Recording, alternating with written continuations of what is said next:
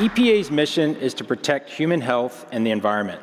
It partners with various agencies and states, such as the California EPA, to gather data sets that it uses to record, analyze, and influence public policy. To facilitate these partnerships, distributed collaborations have been set up with various states. As Indu said, we have a collaboration set up with the California EPA. Data sets received from the California EPA are available in the California Collaboration Group. We want to append these data sets to our system of record for historical analysis and compliance. But before we do that, we need to make sure the data is clean and also identify any outliers that may need further investigation. To do that, we're going to use an ArcGIS notebook. First, this notebook finds any new data sets, validates its schemas, and appends it to the system of record feature services. Next, we want to determine if there are any outliers. Outliers are critical because it could indicate things such as wildfires or equipment malfunction. To do this, we would determine if any of the daily monitor readings differ significantly from the past 14 days. Using simple regression techniques, we find that today's data set actually has one outlier in it. Collecting the information for this outlier, we display it on a box plot. Using a box plot is easy to visualize and understand why an outlier has been identified. Of course, we can show this information on a map to see where its location is. Reacting to an identified outlier, we need to report this information to the California EPA.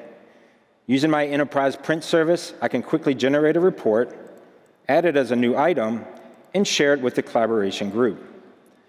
Since this collaboration is set up with send and receive communication, I know that the California EPA will receive this report so it can take appropriate action. Refreshing my collaboration group, I see that that report has now been shared appropriately. Webhooks can be used to send outlier report notifications to essential stakeholders, such as EPA analysts or state personnel. Here, I have an existing webhook configured in my portal that will notify Microsoft's Power Automate anytime a new report is shared with this particular collaboration group. As a receiver of webhooks, Power Automate allows you to wire up a variety of business workflows and systems, such as Salesforce or BI dashboards. I have an existing flow that dissects the webhook payload from Portal and then uses this information to send an email that includes a link to the outlier report for quick access. Checking my email, I've received that email, and I'm able to quickly click on that link and open that report. Of course, these workflows must be configured to run automatically with no user interaction as data is received.